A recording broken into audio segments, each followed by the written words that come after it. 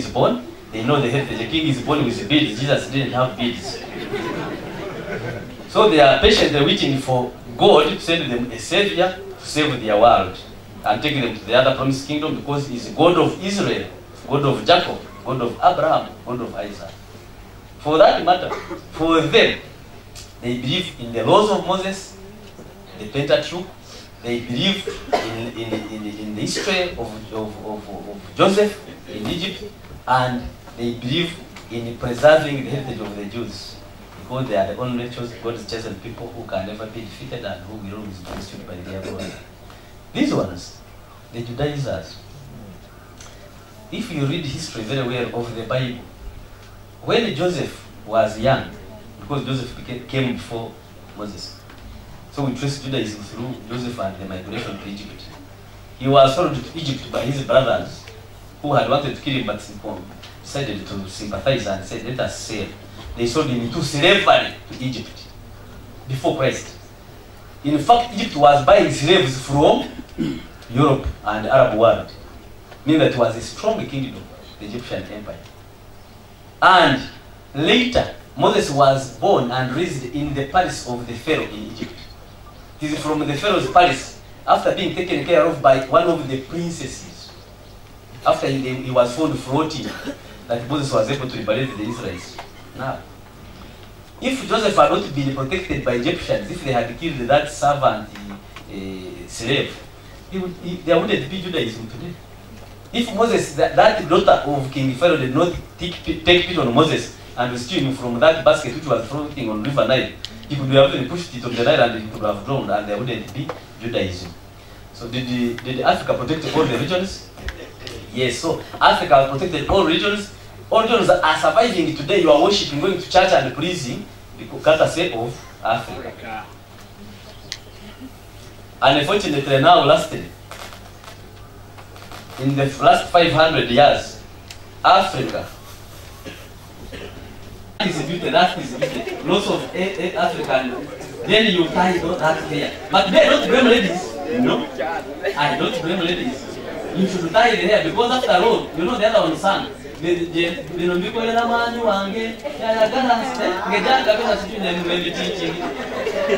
problem is that you men also, you have lost identity, you no longer see. Your eyes no longer see beauty. The woman just goes to the salon, makes a good puff. You can't even compliment her.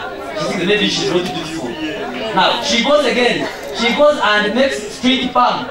Nasa kwata plant, nasa kora brunji, nasa kwata kunura wakwe shape yo mtu brunji. Na kwa straight palm. Nota mu compliment anga matira sinaba kunyuma. Na kama kale kangerete ko weave. Naga nabula weave, naga ko weave. No gamba zali so kuja. She goes again.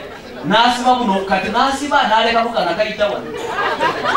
Then no like go muzungu nagamba kati chiwede. You take even half for a day out. Now, if you men can see beauty in the African looks and by the way, for me, if you want to be my friend, you must keep the good African hair. My wife, when I dated her first, she was this weekend of Uganda, so not because I was running out because I didn't have money, no, but I was assisting her.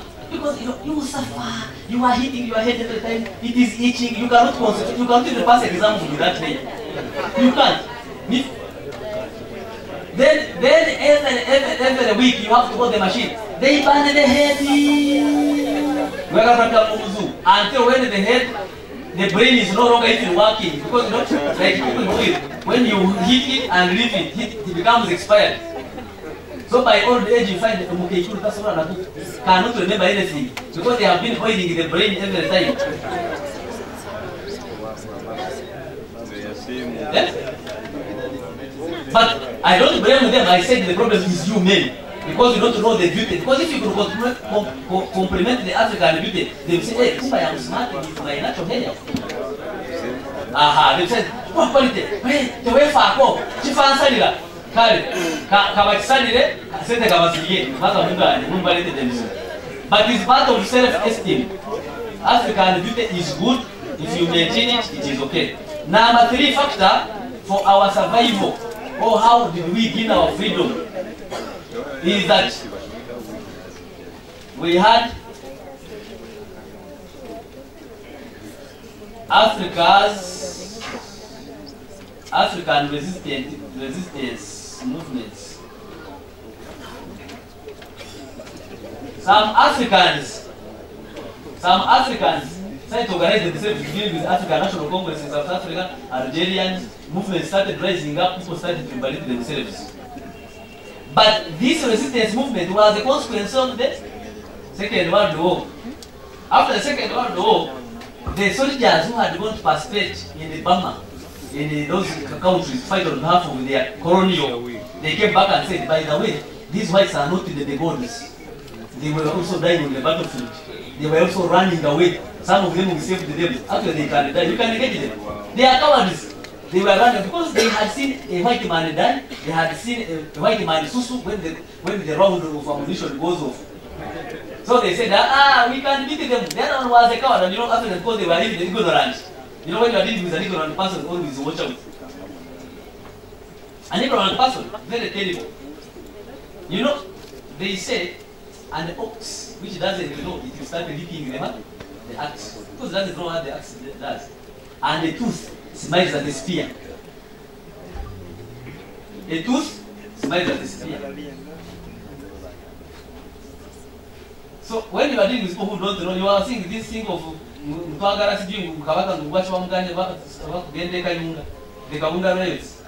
who don't know, they have a problem.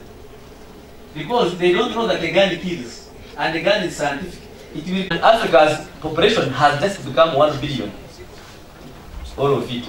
And they say Africa's problem is overpopulation, and journalists also reporting overpopulation is one of the reasons of Africa's underdevelopment. If overpopulation was the reason for our development, then India would be the worst, and even China wouldn't, because 1.4 and it is 4 times smaller than Africa.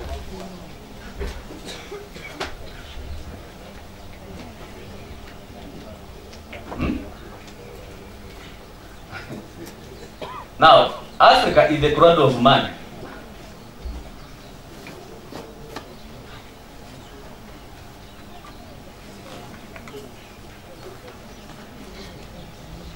And being the largest people, actually, we are ethnically related, but they tell us we are different. Africa has got 4 ethnic differences. Only 4. All the band can hear each other. If you go to South Africa, the one they use on the head, they call it Inkata. Here we call it Tengata. And even when you go to Zambia, they use the same name as Mugabe. Mugabe is not here. Kaunda is not here. Mandela is not here there. We have the similarities are more than the differences. Cradle of man. Life began in Africa. When you read the African's Bible, there is African Bible, Africa's Bible. I think Europe's Bible is James version, but Good News, whatever. But the African Bible shows very clearly that the origin of life is Africa. But even if we didn't go with that Bible, let us go with the science. Science says that man evolved from apes. Are there apes in the temperate area? Apes are in the tropics, isn't it? Not in the temperate area. Therefore, it should have been in the tropics. That's number 1.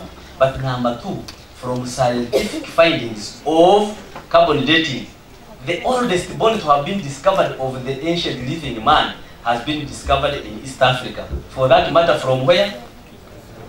Old Vaigoch, which is Tanzania, East Africa. It is Tanzania.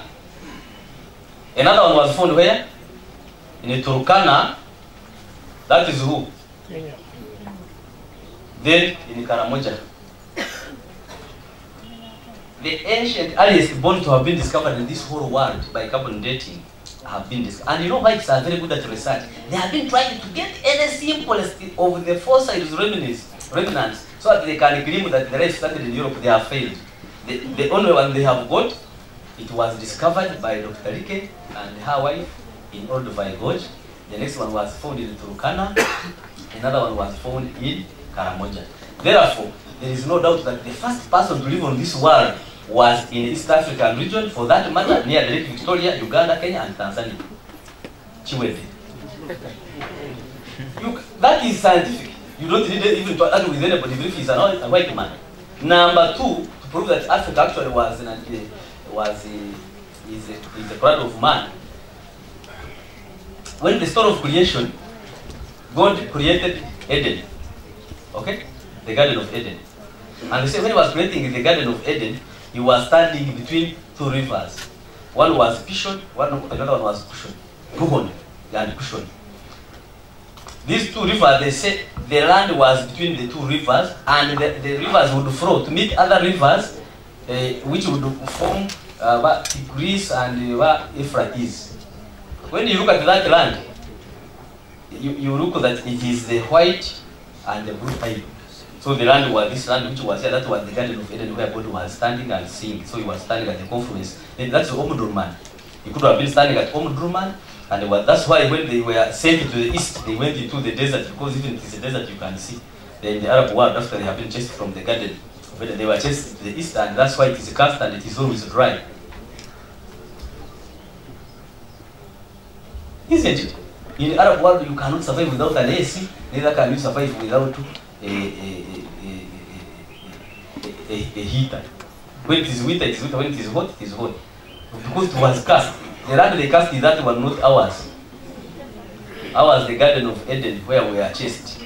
Because it flows of milk and honey, and it is only in Africa where you can get wild beef and get wild milk, and you can even get wild milk from the buffaloes. Because they are everywhere. When they are tired, they just milk themselves in the bush. You ask the hunters, they know. Are we together? Therefore, the earliest life existed in Africa. Actually, the first man was black. Only because of migration, it is until not more than 10,000 years ago that man was able to migrate from the Africa. After when you read the geological time scale, after the Ice Age, when ice melted, people were able to move to the other world. So when they moved to the other world, it was not able, they were not able to continue being darker because of genetic mutation. That's why you studied biology, but they don't tell us why. They teach you genetic what? In biology. But the reason for teaching you genetic is to say that once you change the environment, the body can mutate and change and adapt to the environment. So the body is adapted to the environment by losing melanin, which is a black-colored pigment in the African race, because of God does not make a mistake. This is hot, it is at the equator. You cannot have people who are brown, they will be suffering for nothing. That's when you are born like an albino, you have to have a sunscreen. You have to have the sunscreen, otherwise you will suffer.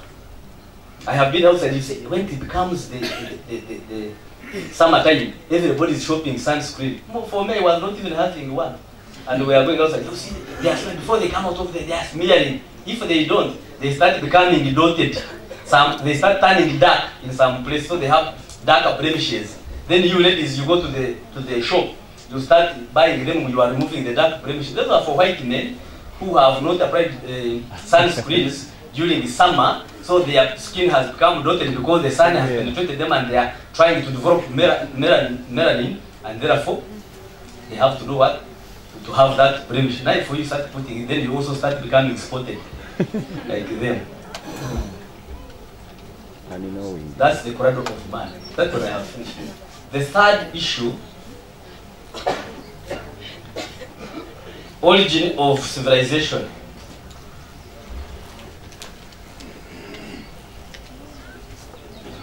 Civilization started where? In Egypt, along the Nile Valley. Civilization simply meaning birth of knowledge, understanding. The man to start, no, if man ate the tree of knowledge for which he was chased from the garden, okay? And it is from that tree of knowledge that man started getting the difference between what is good and what is wrong. And civilization is a process of gaining knowledge and understanding of how to tame nature, and started in Egypt. So it correlates well that we were chased from the East African area and we were sent in the dark, in the Arab area there, and man now started knowing between what is good and what is bad. That's civilization, which is dating far back before the birth of Christ. Isn't it? And therefore, If civilization began in Egypt, the other place, Europe, even for a long time, Europe was in the dark ages, was sleeping. There was nothing developing until some few years back, until 1,000 years, until 1,000 AD. After 12,000, that's when Europe started waking up. But there had been dark ages, savage wars, what, barbarians, what, the Carthage, the besieging, wars of annihilation. You have read about the Peloponnesian War.